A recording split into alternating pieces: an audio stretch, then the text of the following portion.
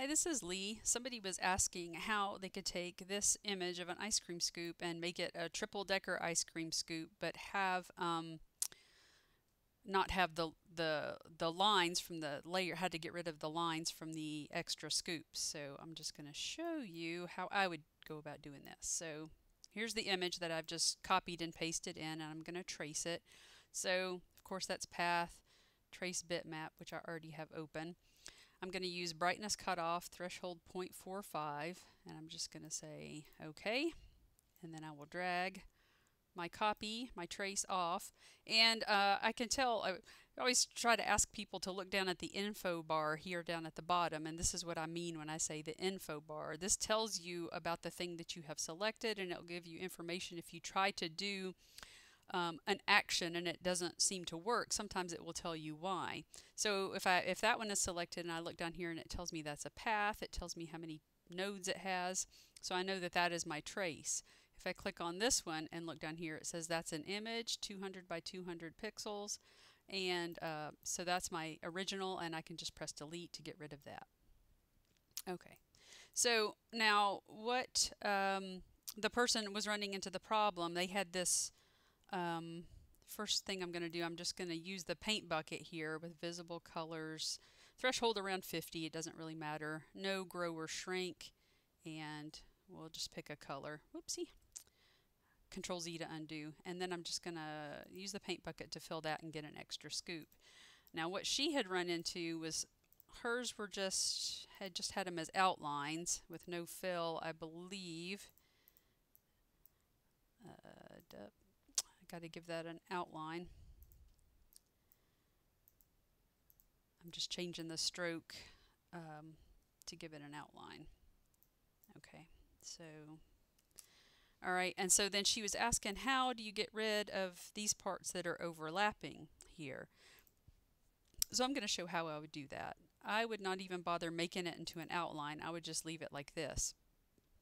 And then so use the paint bucket to make your extra scoop. Now you can click on it twice to get the rotation handles, and you can kind of rotate it to make it look like, you know, a real ice cream scoop would be. And I'm going to duplicate it, Control D. So now I have two copies of that, and I'm going to change the color so I can keep them apart and put that in as my third layer. And then again, get the rotation handles and, you know, kind of rotate it so it looks like it's scooped on there. All right. So now there's our ice cream with the 3 scoops, but if you were to go to cut this out of vinyl, this purple would be overlapping the black and the orange would be overlapping the purple, and you probably wouldn't want to put that on a shirt. And plus you have a little gap here. There's sort of a difference in how these are put together. There's a gap here and these are directly touching. So probably what I would do is I would try to create a gap in between these top scoops and the next scoop under. So I'm going to show you how to do that. Okay, so the first thing we need to do is we need to take this pink layer and duplicate it. Control D. Okay, that made a duplicate. You see it's sitting, whenever it makes a duplicate, it puts it on the very top layer. So what we need to do is we're going to change the color of that.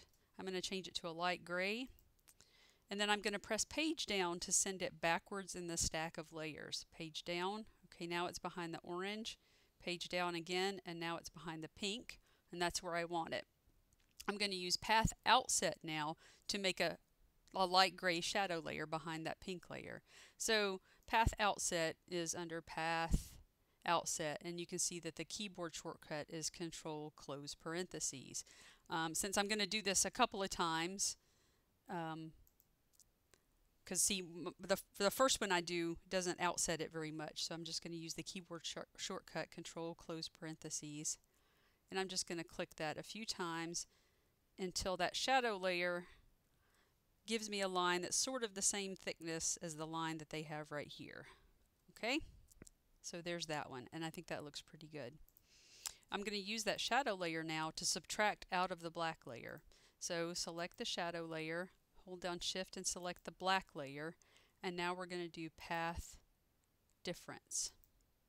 Okay, when you do path difference, it takes the thing that's on top, and subtracts it from the thing that's on bottom. So the light gray layer was on top of the black layer, They were both selected, so it differenced the light gray from the black. And you see if I move that over, it chopped it off. Alright, so now I'm just going to do the same thing with the orange. I'm going to duplicate, Control D. Okay, see it made two. Control Z to put it back. And again, I'm going to change that to light gray. And it doesn't have to be light gray. I'm just doing that because it sort of simulates what it would look like if it was white. And then I'm going to say page down to move it behind the orange layer. And then again, the path outset, which is Control, close parentheses. And I'm just pressing it. If you want them to be exactly equal, you could count how many times you press it, or you could change this in preferences, but I'm just sort of eyeballing it. So that looks good to me. And then the same thing with that light gray layer selected. It's on top of the pink layer, so I hold down Shift and also select the pink layer, and then do path difference. Okay, and you can see the pink layer is chopped off. We don't have to do anything to orange layer because it's on top. Alright, so then say you want to change, you want the cone to be a different color from the first ice cream scoop. And because of the way this image is, all of the pieces are separated from each other. You don't have any sort of outline that's enclosing any white space. This is actually pretty easy. We're just going to do path break apart. So path break apart. Okay, that gets, you can see it gets all of these into their individual little pieces. Okay, we don't want all of those pieces to be individual. We just want them to be separated from the ice cream. So I'm going to use my cursor to click and drag across the cone parts. Okay, so all of those are selected now, and I'm just going to do path union. Alright, so now that's all together. They're not separate. And that is separate. So we could change the color of that. We could make it, what color, what kind of flavor ice cream do we want? Pistachio. Okay. Now for some reason that's given that, oh, I think because this has an outline. If I look down here, it tells me the stroke is black.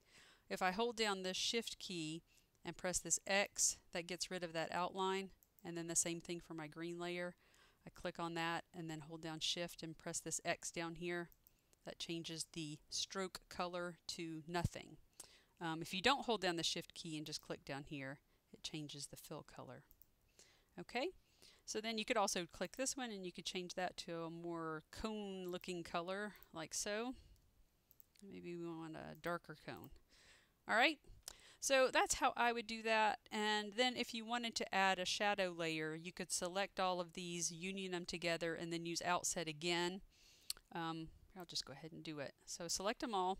I'm going to say Control D to duplicate, and then I'm going to union, path union. Okay, I'm going to change that to black by clicking down here on the black, page down to send it, page, I'm actually going to press N to send it all the way to the back. That's end on your keyboard. Okay, and then path offset a bunch of times, getting a good shadow layer there. There's probably going to be some holes in it, I'm not sure. And then if you don't want, see it's making little lumps here, you could go back and smooth those out, or you could leave it like that. It doesn't really matter. Okay, I'm going to double click on it to show note. Yeah, you can see if I zoom in, pressing plus to zoom in, there's some nodes in the middle here where it didn't fill in completely with the outset. So I can just click and drag across those nodes and press delete. That would make a little cut in your vinyl if you were to cut it like that. Okay. So there is a shadow layer to go behind the ice cream. You wouldn't have to put a shadow layer on. I think it's cute either with or without. It kind of depends on what colors you're using and what color shirt you're putting it on. But that is how I would do that. Hope that helps you. Thanks for watching.